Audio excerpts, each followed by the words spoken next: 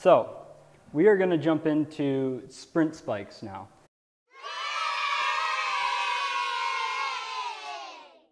So sprint spikes are designed to be extremely rigid. That's what differentiates them from mid-distance and distance spikes. The spike plate usually goes along the whole bottom of the shoe, and it almost forces you into an anatomically correct sprinting position. And it also is generally more reinforced on the top to allow all of your force to be moving you forward opposed to side or things like that. So starting down here with some more entry-level spikes, sprint spikes, we have the Saucony Spitfire. So this has a really soft heel to it, and it feels a little more like a training shoe. It's designed for sprinting specifically. However, you could certainly use it for a couple different events up to 400 meters. The Zoom Rival is in that same category. This is the Zoom Rival Sprint. The Zoom Rival series has been around for a long time.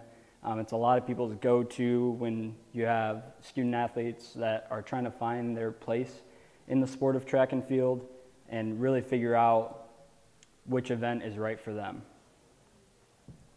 So the Adidas Sprintstar is one of the entry-level spikes that actually has a 3/4 length spike plate opposed to a half. It's kind of moving into and bridging the gap between a mid-level and an entry-level and a high-level spike. This is more of a mid-level sprint spike. Kind of in that same category, we have the Under Armour Kick Sprint, which again has a 3/4 length spike plate opposed to a half like the Rival and the Spitfire. It's got a nice wide toe box and fits a lot of different feet very well. The second Under Armour spike is the Speedform Sprint Pro. It has a very shiny spike plate to it. This is the first one that we see with this full-length spike plate to it. Opposed to last year's model, this one features a knit upper, and again, that is just super comfortable and designed to reduce our weight a little bit. The New Balance Vazee Sigma is designed with a BOA lacing system, so you can see that it twists on here.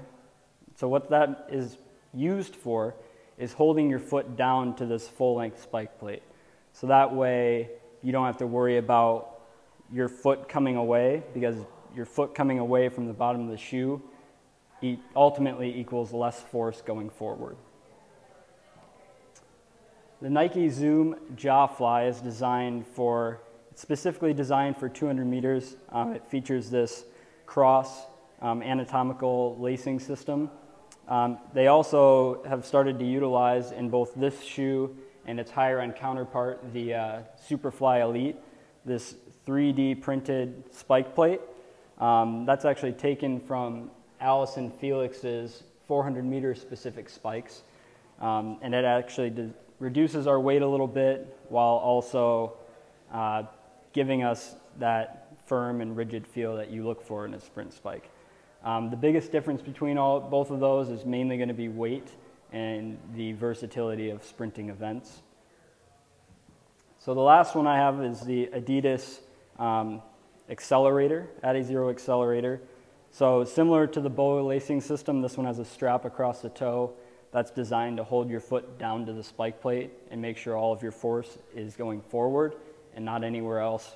The biggest difference between these higher end sprint spikes and our more entry-level spikes is going to be how much they can be used for, or what events they can be used for. The higher end, your Sigma or Vazee Sigma, your Fly, your Superfly Elite are going to be specifically used for 100 up to 400, whereas you could get away with a long jump or maybe even a high jump in some of our lower end sprint spikes.